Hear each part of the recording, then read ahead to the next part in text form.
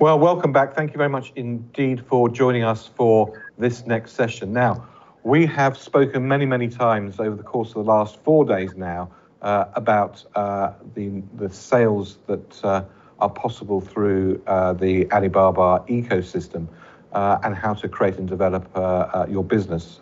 All roads, in a sense, lead to enable to activate that as to having a TMall store. So it's great to have a session that does what, in a sense, what it says on the tin. And this session is all about how to open your own TMall store, and not just from a theoretical perspective, but from a practical and understanding people who have actually gone through the process. So I'm very delighted to be able to hand over this session to the experts in that area. So Zarina Kanji, who is the TMall Business Development and Marketing for Alibaba, with a very special guest of Zarina's, which we're also very glad to welcome onto our WPP BAV Alibaba 11/11 Global Shopping Festival broadcast. That's quite a mouthful. We'll have to find a way of shortening that. Matt Banks Compton, who is the co-founder and managing director of Vector Consumer. And the combination of both Matt and Zarina, I think, will shed an amazing amount of light and insight from a practical perspective of how you can go about creating your own TMall store. And we can benefit from Matt's experience of having done that. All will be revealed as I hand over to Zarina Kanji. Zarina, over to you.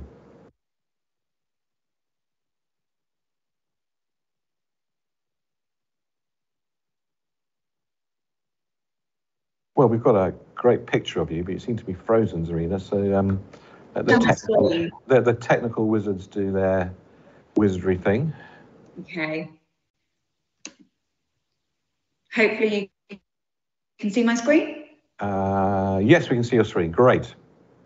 Brilliant. Okay, so I'm going to present to you first for about 10 to 15 minutes the theory of how to open a TMall Global store. And then I'll have Matt join me afterwards for a chat about the practicality of doing it. So firstly, what's TMall? TMall is where Chinese consumers come to discover brands. It is Alibaba's B2C e-commerce platform. Every time I open the app, I see something new. It is all personalized towards me, to the tastes and the brands and the habits that I like to shop and enjoy. So every time I open it, I can explore and discover new products, new brands from the categories I love. I can then share and recommend to my friends. Most of the SKUs will also have short video. So at any one time, there can be up to 2 billion listings on TMall and our C2C platform, Taobao. So having a short video as a brand enables you to capture the attention of a Chinese consumer very quickly. And then in a more longer format, we've got live streaming. Live streaming, I'll talk more about later on, but it's a phenomenon that's been taking over in China for the last 5 years that's really revolutionized the way that consumers engage and interact with brands and the way that brands sell to those consumers in return.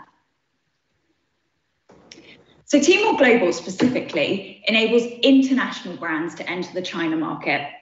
More than 80% of the brands on TMall Global are making their China debut. Never done anything in China before. And as such, it makes it the largest B2C cross-border e-commerce platform in China. Currently, we have almost 30,000 international brands from 87 different countries and regions selling nearly 6,000 different categories. So whatever you have to sell, there's pretty much a market for it. One thing that is really key is understanding the difference between TMall Global and TMall. When it was first founded, TMall.com, TMall Domestic, was the platform. And what it did was help brands that were already established in China to sell on the marketplace platform to those consumers. So the brand needs to have everything set up in China. The differentiating point with TMall Global, which was established in 2014 after the notably increased demand from consumers to want to access international brands that they could find when they traveled, but also from the demand for brands to be able to more easily access Chinese consumers from their home countries. So TMall Global helps those brands to enter the Chinese market through cross-border trade. And what that means is that you effectively sell as you do in your home country. So your legal entity, your bank account, your payment details, your trademarks, all from the UK, from France, from the US, from Canada, from Australia, they are what you will use.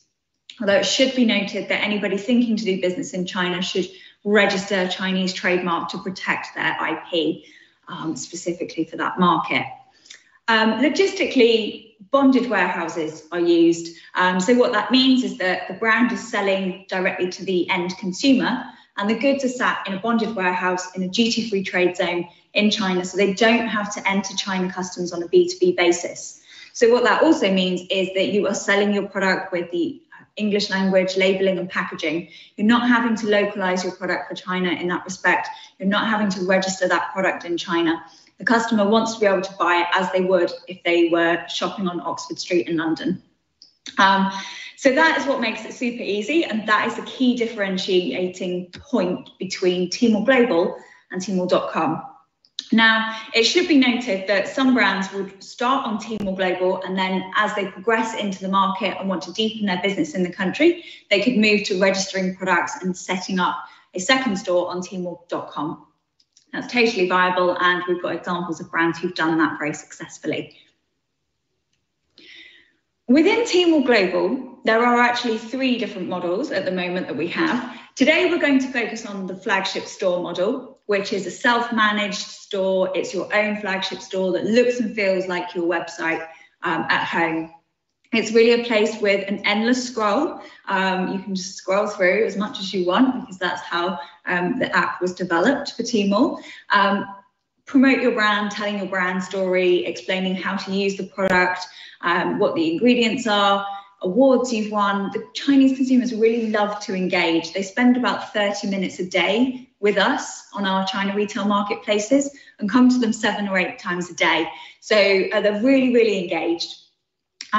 We've obviously got those cross-border logistics solutions from bonded warehouses, but we also have some more as well, including global fulfillment centers and direct shipping.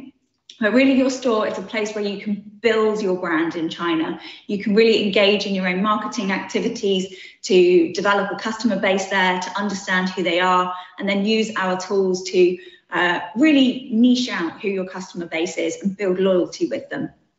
Obviously, you can do marketing with us and externally. And the store really enables you to have a really high degree of customer trust because it's your own brand presence in the market.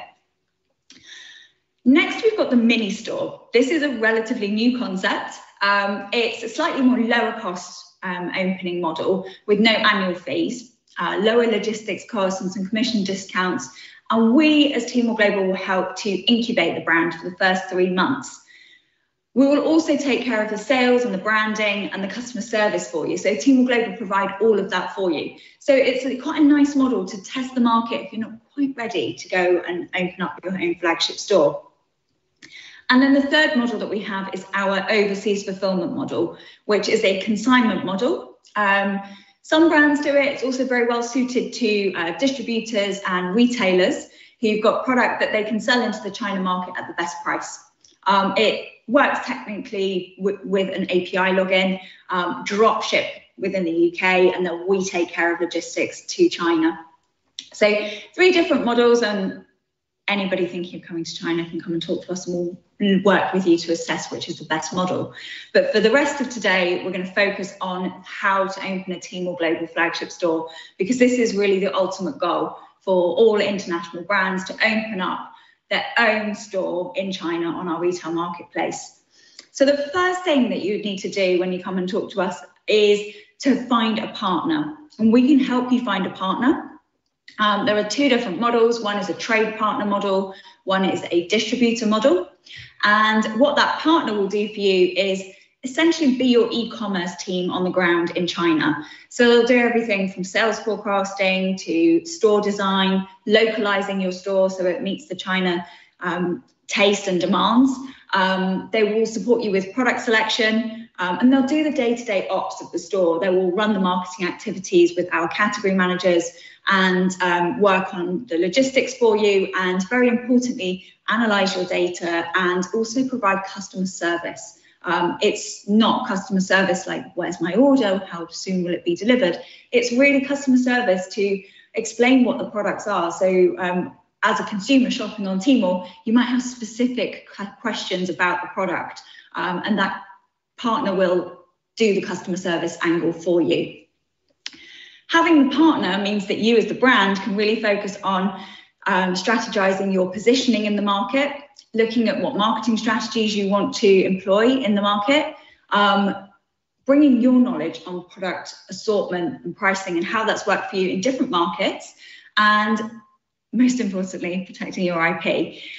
We as Alibaba will then support you with all of the technical parts. So obviously we provide the marketplace platform. Through Alipay, we provide the payment infrastructure. And we also have Alimama, which will supply you with the data to understand your store performance and understand who your customer is, and then enable you to closer connect to them. And then of course, logistically, we have Sanyao Logistics, which will support you get your stock from wherever you are in the world to that end consumer in China. One thing that I think is so important is that any brand coming to China must build a successful strategy for China. You cannot take the strategy you have in your home country and apply it to China. You cannot take the strategy that you developed for the US or Europe and apply it to China. You must develop a strategy that's specific for this market. It is different. And you need to think about all of the different touch points and think quite differently about how they could be impacted in China. So from pricing to customer engagement, your brand image, the customer experience, what your product range is, how you describe your product, your social content, all needs to be tailored for the market. And I really do think that you should spend time on this part, working with your partner, talking to us to develop this before you go to market. So let's have a little look at a case study, and what better case study to use than Liverpool Football Club health supplements by Vector Consumer. So this is what a TMall store looks like. On the left-hand side, you can see the homepage of Vector's Liverpool Football Club supplements store. When you scroll down a little bit, you'll see a link to the hero SKU. And you'll notice here that all of the artwork is adapted for the China market. So one thing that I observe is it's a lot busier than any kind of artwork and e-com pages that we see here in the West. But this is a really different market, so you need to adapt and change and make your brand work for the Chinese consumer. Of course, you can always see the full product range, which you see here on the right-hand side, and the pricing is very clear, but there's also a lot of text to explain what the product is and what the offer is, which will help the consumer to make a decision on whether to purchase. Specifically on the product page, you'll notice the little arrow button on the left-hand side of this product here. It's a short video. Like I said at the top, having a short video means that the consumer can go in and find out a little bit more, and you as a brand have a chance to capture their attention and explain what your product is all about. And then you scroll down, and of course you've got that endless scroll to tell the brand and the product story. So this is showing you how to make up a protein shake. And then, like I said, the customer reviews are a really important part of the purchasing decision for a consumer in China. They have a massive impact on conversion rates, and they're all very visible to the potential future consumers who are looking to purchase. Once you're live, working with your partner, working with us, it's really important to think about the different moments that you want to be part of in China. And of course, the reason that this live stream is going ahead at the moment is in the build up to 11/11. It's the biggest campaign of the year, and of course, everybody wants to be part of it. But it's also key to remember that there are many different moments throughout the Chinese calendar for your brand to be part of, and ones that will be tailored specifically to your product. So that will range from Mother's Day, Queen's Day, to wine festival, to various different things that will be quite specific and quite tailored to different products and moments. So it's good to think about all of these different angles. And then, of course, we've got live streaming. Live streaming is what is really bringing brands to life in China and has been really transformative through the pandemic in enabling brands to continue speaking to consumers where offline was just completely off the cards. In 2021, live stream shopping market is expected to reach 2 trillion RMB, which is 300 billion US dollars. And in fact, as we saw last week, Li Jiaqi, who's the lipstick guy, he sold a record 2 billion US dollars of goods on the first day of 11/11 shopping festival. So what is it? Live streaming is fully immersive, it's interactive. It is the brands working with a key opinion leader to communicate all about their brand. So you've got 3 really cool examples from the UK here, My Protein, Holland & Barrett, Vitibiotics, where you've got sometimes the brands themselves featuring on, the brands doing store tours, you've got key opinion leader looking at how to make a shake, and the consumer can interact. They can ask questions to the live streamers, they can make recommendations to the live streamers and the brands. So it's a really different way of selling, but it's quite informal, and it's a very exciting and authentic way of selling in China. So just before we get to Matt, I want to leave what I believe are the success factors from the many brands that I've worked with. Firstly, I think it's really vital to spend time finding the right partner for China. It's really like hiring somebody to be part of your team. So you do need to make sure that they understand your brand and that they want to work collaboratively with you and they've got the experience to help you succeed. Working at China speed is like no other speed in the world. Things are very fast, you need to be versatile. And with that really comes a willingness to test and learn. You don't have to have things perfect with e-com. You can try, you can look at the data, and then you can change things and adapt. So leveraging the data that you have on the back end of your store is really crucial to being quite agile in China and adapting to the consumer demands. And then finally, be humble. Like I said right at the top, 80% of the brands we work with are making their China debut in the market. So you can be the biggest brand in your home country, but when you go to China, everyone starts from the same level playing field. So being humble is a really crucial factor in succeeding. So without further ado, I'm now going to welcome in Matt Banks-Crompton, the MD of Vector Consumer, who I have now known for a couple of years. And we've been working with to launch a couple of stores of late. So welcome, Matt. Hi, Zarina. Good morning. Welcome. Nice to be here. Great. So let's just start, Matt. If you can introduce yourself, please, and Vector and the 2 brands that you currently have live in China. Yeah, sure. So Matt Banks-Crompton, as you said, and I'm the MD of Vector Consumer. We've been around for just over 2 years, but we actually have a larger company that owns us, which is a pharmaceutical contract manufacturer called PharmaPack, and that's around 25 years old.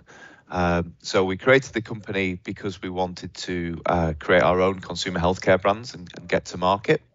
Our first project was actually over in Hong Kong. So one of the factors to our business, we wanted to make sure that we were global from day one. And our first product launch was out in Hong Kong with A.S. Watson. And now we work with those guys, but we've created 2 of our own brands. One of them is an inner outer beauty brand called Solve. And then the second one, as you've already mentioned, is the Liverpool Football Club sports nutrition and wellness range. Both of those brands have launched in the last month or so. But it's as we've known each other for 2 years, that's how long we've been working in the background and getting everything sorted. Brilliant. So how did you decide that working with Alibaba, going to China, was a key strategy for you at Vector Consumer? So we've always said that we wanted to be global from day one. It's one of our key core beliefs. One of the reasons was, in the UK, it's only so big. The market size is okay, but it's nothing compared to the global market. And there were some key regions that we identified that we really felt we could win in. One of the reasons was Britishness, taking brands to Asia and also the Middle East hold a lot of weight when they're from the UK, and we absolutely noticed that and wanted to really drive that home. So that was one of the core reasons why we wanted to be global. And then when it came to China, we were very aware of the cross-border opportunities and started doing more and more research. And we felt that TMall Global was a great partner for us. And it also aligned with the brands that we were bringing to market as well, very, very well. And I remember when we first met, you spoke to us about the research you've done into the customer as well, and that opportunity for the fans that were already in China. Yeah. So the idea around the Liverpool FC range actually came in Hong Kong. So like all good stories it started in a bar. We were over there with meeting A.S. Watson in Hong Kong, and I had a rep with me who was from the UK also, and we were watching a Premier League game, and we could have been in Liverpool. It was that busy in the bar. Everyone was watching the TV and everyone was concentrated on the game. It felt like being at home. And I turned to my colleague who was a Man United fan and said, wouldn't it be great if we could create a range under the LFC banner for sports nutrition and wellness? And at the time, it was because we had a great relationship with A.S. Watson, and it would be a bricks and mortar opportunity. And obviously with COVID and everything, that has shifted. But he kind of dismissed it straight away and said, well, I don't know how you'd even do it. So good luck, and I bet you can't do it. So I bet him a pint that we could do something, and set on our way, got in touch with Liverpool and told them that, I had a bit of an itch that I needed to scratch. I'd love to come in and see them, talk about this opportunity. And at the same time, I went back, and we had a small team at the time. We just started Vector as myself and one other person who was a new product development and researcher. And I remember coming back to the UK and saying, I think there's an opportunity, but I'm also not sure. Kind of go away and look into it and convince me that I'm either crazy, it's not a good idea, or you might have something to look into. So she went away and then came back and said, there's a few key golden nuggets here. So the fan base of Liverpool FC stands at around 700 million globally, and of that amount, 300 plus are in Asia. So that was a big tick in the box, because we knew we had a captive audience straight away. Sports nutrition in Asia is growing faster than any other region, and the average age range of a sports nutrition customer in Asia is 25 years old. The Premier League and Liverpool is growing again rapidly in Asia, and also the average age range of a Liverpool fan is in Asia is 25 years old, which in the UK it's not that. It's a generational thing in the UK. It's still new out in Asia. So we had enough reasons to believe that this might be a good idea, and then we obviously started the process with Liverpool. They also agreed and said, do you know what, this is fab, this is great, you've got our full support, and we here we are now. But it's been 2 years, and it's taken a lot of hard work by a team that are absolutely superb, both my team and also your team and the different people that we plug into. But yeah, we're finally here, and we have a store, and we've started selling product. I love your story so much. I think it's brilliant. It's just a perfect example of taking a creative idea, going and using the data, taking a risk, and then getting into market and working out what's going to happen, and selling a whole new product. I think it's really brilliant. Thank you. So I would like to talk about the partner search process, because I've just spoken about how important partnership is.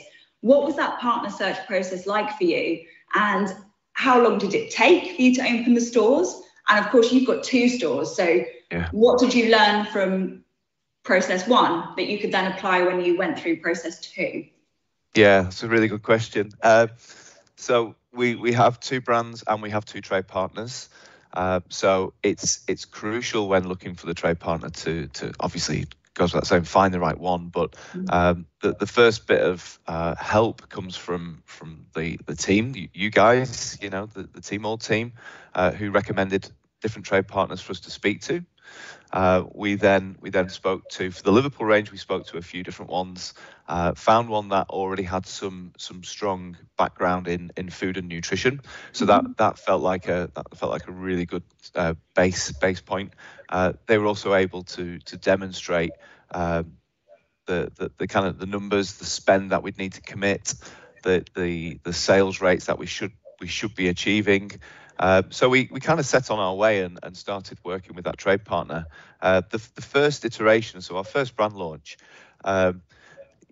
working with Liverpool, a fantastic company and a club and an organisation, but due to their sheer size and the enormity of it, it's not a quick process.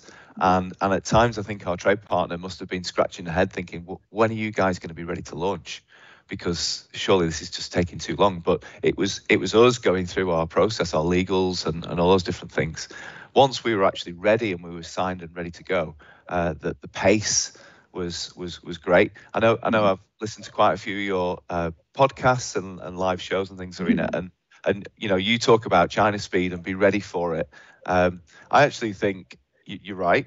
There is a China speed, but I also think that there are businesses in the UK that work on that speed anyway, and it's great when you are a business that like to work at that pace, when you find someone who also wants to work at the same pace as well.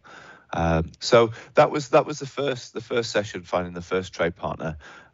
Second time round, we had a brand that was already in development, product being manufactured. First round of products was available, and we also looked for trade partners. So we didn't go to the same one.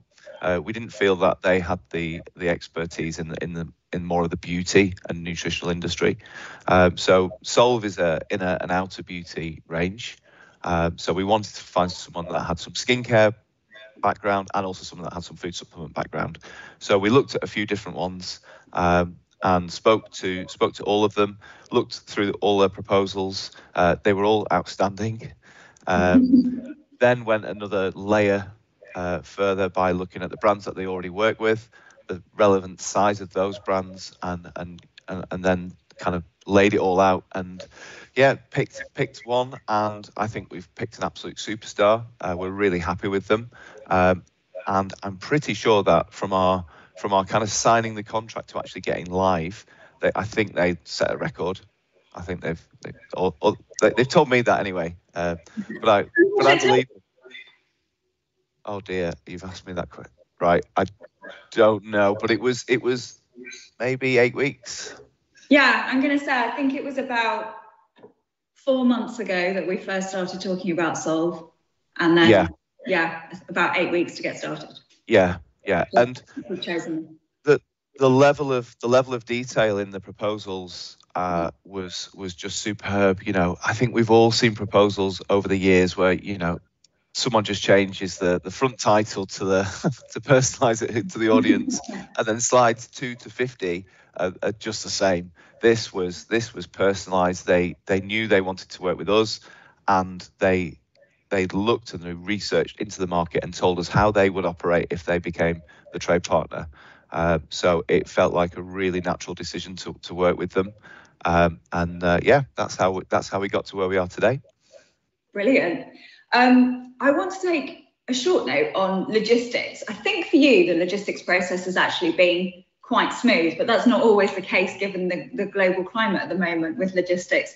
Can you just talk to us about how you navigated that for China? Yeah, so we manufacture product across Europe. So we have UK manufacturing, we have manufacturers in Germany, in Spain, in Italy, and in Hungary. And we consolidated stock and sent it out into a bonded warehouse.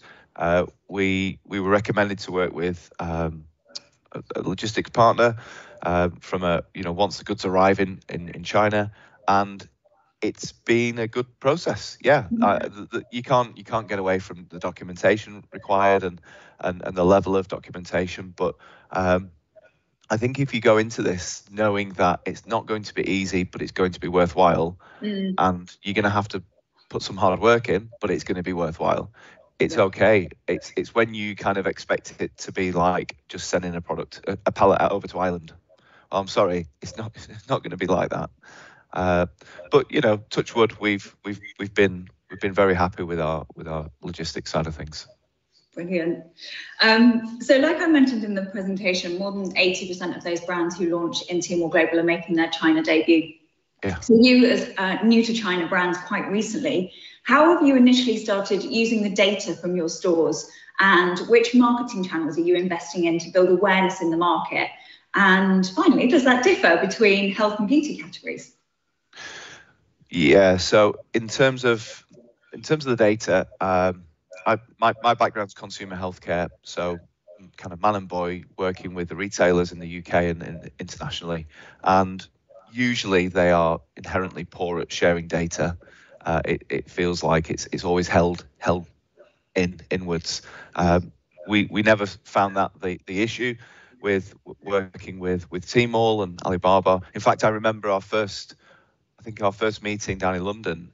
You pulled up the site and started taking me through the sports nutrition sector, and straight away we can see how many people have purchased this in the last month and all these different pieces of information, and that's really, I think it's superb, and it's a great model to almost have this kind of open learn and share. It helps brands look at, is this a market we really want to get into? Is there a demand for it?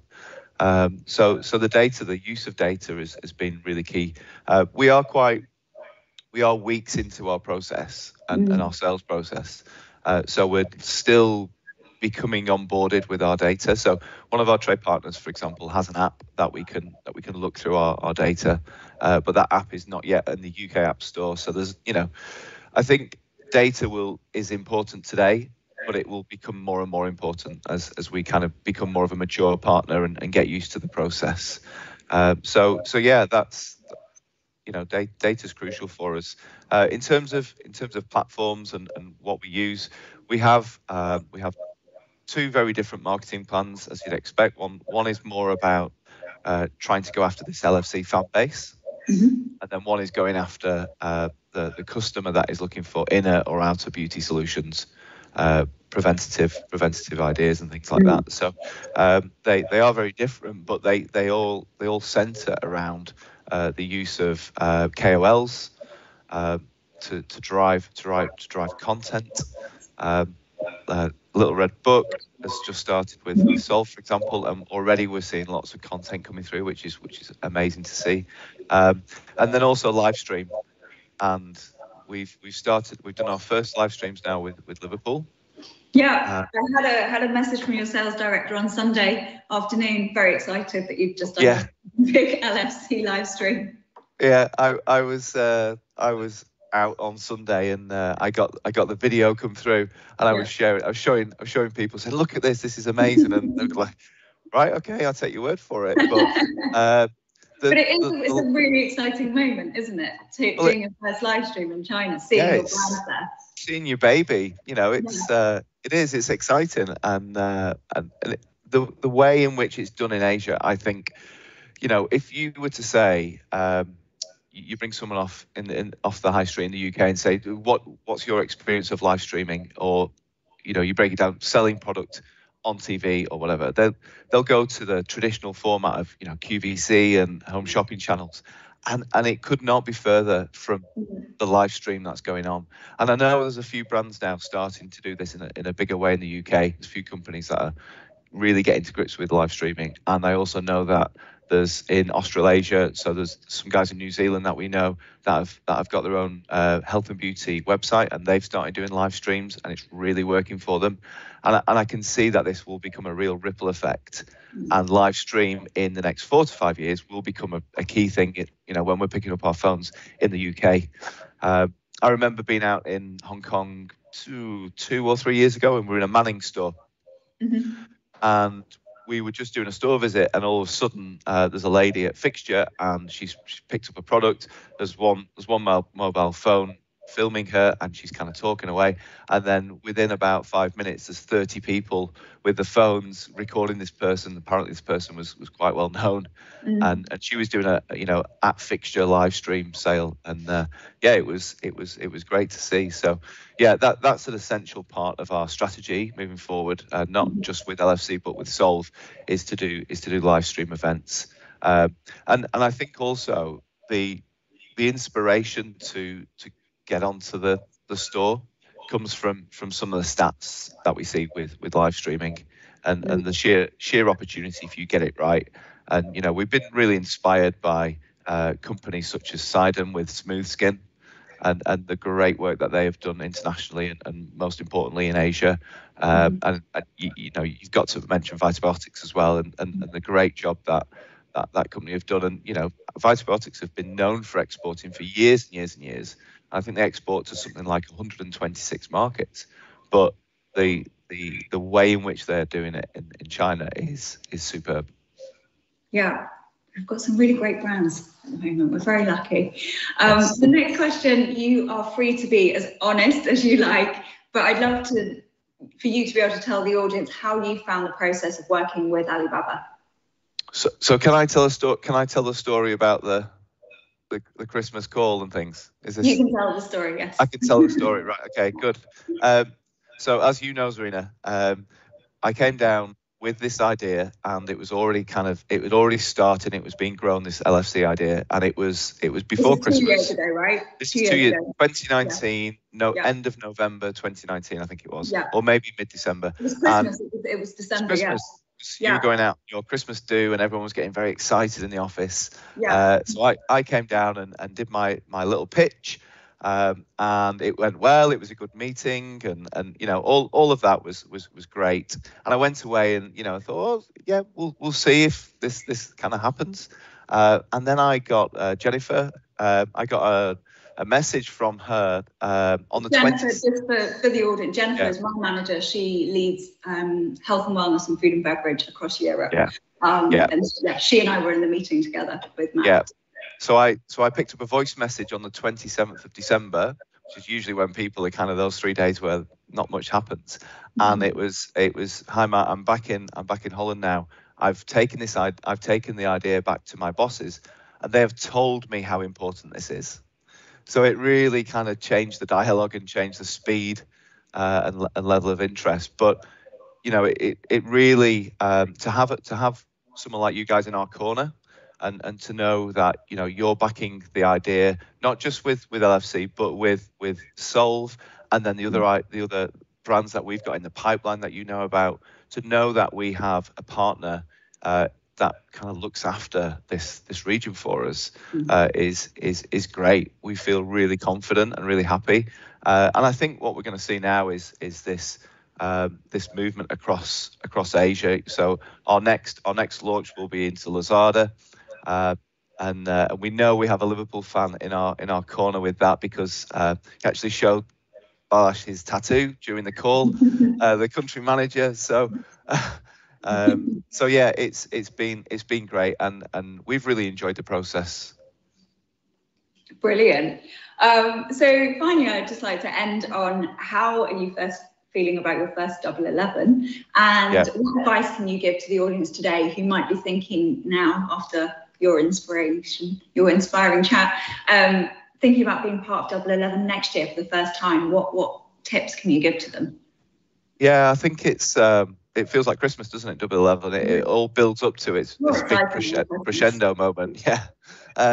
But also, as you mentioned as well, you kind of soften the blow sometimes and say there are lots of shopping festivals. It's not just about 11/11, and that's very true, because our program of events isn't all centered around this big one event, this big week. It's these events right every other week. There's something going on. So to say we've got a plan for the full year, not just November.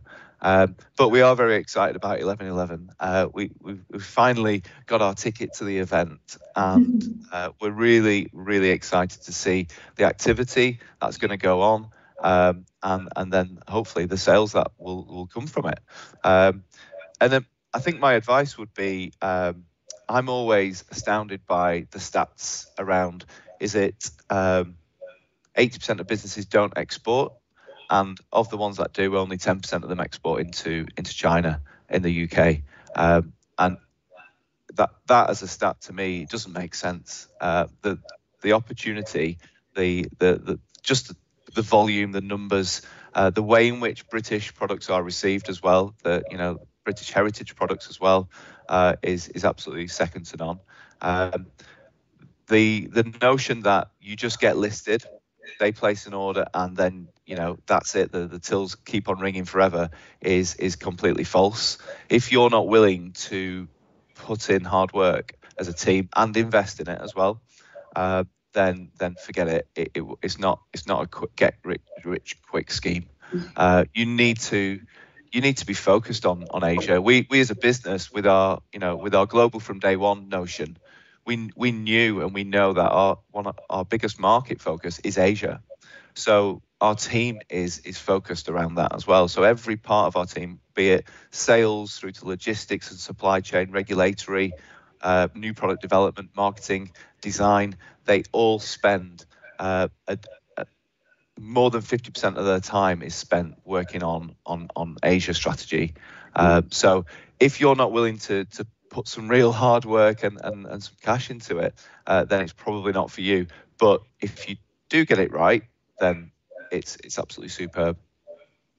Brilliant. Thanks so much, Matt. I think you've raised some really great points here about partnership, hard work, researching the market, and using the data to test and learn. And we really wish you a big, successful first 11/11 Global Shopping Festival for Thank you. Leicester and Seoul. Look forward to catching up. Yeah, thank you very much. It's been a pleasure. Thank you. Back to you, David. Matt and Zarina, thank you very much indeed. I've got one quick question for both of you, I suppose, in a sense. Matt, what are your colleagues, what are they all anticipating, thinking that 11/11 can bring? What's success for them and for you? I think the biggest thing at the moment is, whilst we do expect sales to come from it, and we're hoping that it's going to look pretty decent, and we're going to shift some volume. It's more of the opportunity to learn from the first one. And when I've spoken to people that are already doing a really good job in Asia and obviously on TMall, it's this kind of test and learn. It's this quick pivot, and don't be afraid of giving something a go, trying it. Does it work? Doesn't work? Or it works? Keep going. So I think we're using it as a learning experience. It's going to stand us in good stead, and we're not putting all our eggs in that one basket. And if 11/11 doesn't hit this number, then oh my God, it's more about, we're here now. We've just started. Let's see how we go, but let's be learning from it all the time. And Zarina, is that in a sense a common thread, which is every single aspect of the platform in a sense is a learning experience, and you get over time, and it being China, you get over time fast, understanding what works for your specific brand and product range and consumers, and you have the ability to be able to adapt around that and some of it in real time.